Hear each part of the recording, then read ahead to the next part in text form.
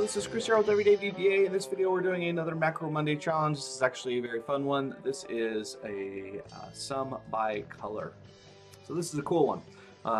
Now, if you don't know how Macro Monday works, I post a video on Mondays, post a solution on Fridays. Just basically helps you get better at automating your world. So that's what we're trying to do here. So here's what we got here. We have a formula. This is my function that I created. It's sum by color. So the way that the sum by color works is you put in your range and then you put in your color. So for example, right now I've got yellow, my range, which is C9. So notice that that is yellow. It's going to sum everything that is yellow. So let's change that to C10. Now what we would do is we would expect that to sum only that number 2. Lo and behold, it does.